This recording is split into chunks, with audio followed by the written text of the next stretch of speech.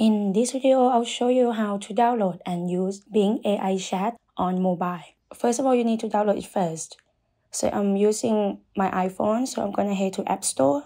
And then you need to type in Bing. Then you click search. And then when you scroll down, you see Bing Chat with AI and GPT-4. So you just click download. And once you download, you just click open. And then there will ask you, Bing would like to send you notifications. You can tap allow or not, or don't allow. So I'm gonna tap allow, and then I'm gonna tap allow again. And now you should be on this page. So we need to tap on ask me anything. And then before it's on this page, this is the first page you will see when you open the app. So you will need to click on the chat button, which is on the in the middle of the bottom.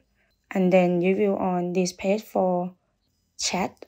So you can just type in anything that you would like to ask on the chat.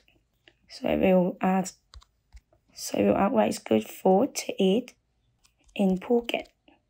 So I will ask where is good food to eat in Phuket. And when you're done, just click on the triangle, which is on the right.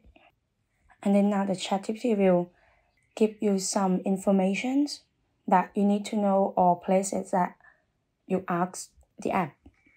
And now you will see they give me some information about where to eat in Phuket. And that's how you can download and use Bing Chat on mobile. Thank you for watching, and I hope this video will help you out.